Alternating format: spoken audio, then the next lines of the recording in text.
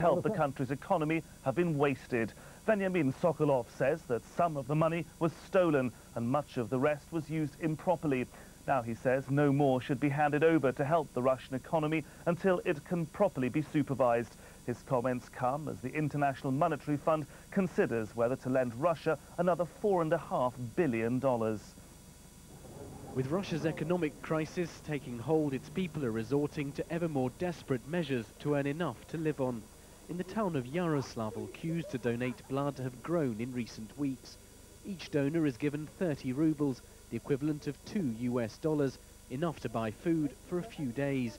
Many here have lost their jobs, others who have them don't get paid. Now Russia's chief state auditor, in effect its chief accountant, says billions of dollars given to Russia to help support its economy has been wasted. Much has gone astray. In July, the International Monetary Fund agreed to give Russia $21 billion to bail out its economy. The chief state auditor has examined what happened to the first tranche of almost $5 billion.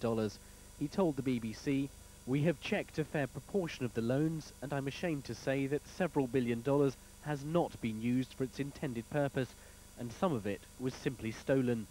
And he warned that before more money is handed over, first and foremost we have to establish strict financial controls, the kind that exist in any country in Western Europe.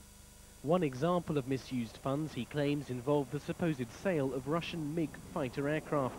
Mr. Sokolov says the finance ministry was given $150 million to fund an export contract for MiG jets, but during his investigations he found the deal was bogus and the money had vanished. Russia's new Prime Minister Yevgeny Primakov has said he'll deal with his country's problems. On Saturday he met with the president of neighbouring Ukraine. The two countries have signed an anti-crisis agreement to look at ways of helping each other. Far more important, though, is the support of international institutions like the IMF. Russia is currently requesting another $4.5 billion from it. Persuading the West to proceed will not be easy until Russia can guarantee that new loans won't be misused.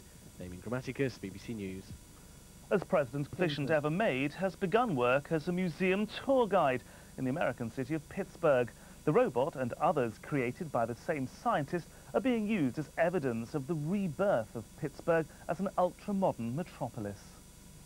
For over a century, this was the grimy capital of smokestack America. Today, Pittsburgh is high-tech, plugged into the 21st century, creating a new breed of intelligent robots. Almost as popular as the dinosaurs at Pittsburgh Museum is Sage, the new tour guide in Jurassic Hall. I'm Sage, world's first self-aware guided electro-educator. Sort of like Socrates, Aristotle, Galileo, and Einstein, all rolled into one. The real challenge is to make a robot that exists by itself in a social setting rather than a robot that leans on humans to help it survive.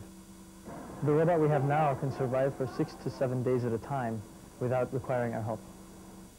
Sage is smart enough to send emails to its minders if it develops any internal problems, and it's learned to plug itself in for a nightly recharge. This is a robot that weighs 300 pounds, so its designers have made sure that it can't run people down. If you stand in front of it, Excuse me. Sage will maneuver around thanks to the sensors that tell it where to go. At the university next to the museum, Professor Nurbach tries out more of his inventions. 7 robots that sound as if they're farmyard creatures. Quacking, depending on how it quacks, it's actually telling me something about how they are, how they're doing. So if I'm far away, they quack differently than if I'm close to them. And so it's actually a way for them to give me information. This troupe are all prototypes for the toy industry. But the star of the moment is undoubtedly Sage, a robot that's such a hit, a cloned version has just gone on duty in a Washington museum. Brian Barron, BBC News, Pittsburgh. Finally, Not just about 3 types of posters hitting the street. According to its major customer. If you get down to 1,000 feet, turning hard in a Eurofighter, you can only be doing so in a defensive mode. The aeroplane's primary job is to get 7 miles high, well supersonic, dealing with the enemy at very long range, and then reacting with agile supersonic maneuvers to defeat any threats to it. There's no way you can show that at Farnborough, because sitting on the ground you won't see what's happening 7 miles above you. Russia's excellent thrust-vectoring Su-37, along with the Su-35 and 27, are the aircraft that Typhoon was designed to beat. But its critics have always argued that it'll struggle to do so. Eurofighter, I think, from a pilot's viewpoint, will be easier to operate, but it is going to be up against an airplane that carries a lot more weapons, flies a lot further, has a much greater radar range, and in the end it's going to depend a lot on tactics development. If they come up against an Su-27 operator who really knows how to use that aircraft, it's going to be a pretty serious fight.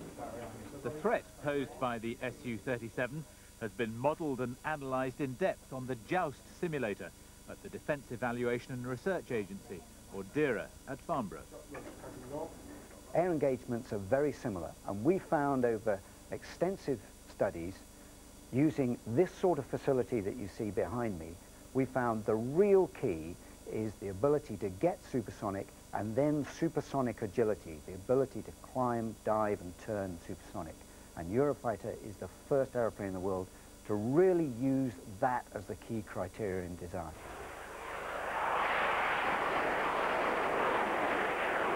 In the interests of impartiality, we tried to find someone who still thinks Typhoon hasn't got what it takes. We couldn't. When I first came to Farnborough 48 years ago, Venom, Viscount, Canberra and Comet were the stars of the show. It was the golden age of British aviation, when scores of independent companies, Gloucester, Blackburn, English Electric and others long gone, displayed to the world. Today the customers are still here and billions of dollars worth of business is done. But the successors to those great names of the past, Airbus and Eurofighter, for example, are the product of joint ventures between corporations and countries. I asked John Crampton if the change was inevitable. I think it was. You have to have a number of countries collaborating, a number of companies collaborating to find the money to develop some of these new programs. Aircraft today are so sophisticated, so expensive to develop, we have to address that, and no individual company is really still capable of doing that.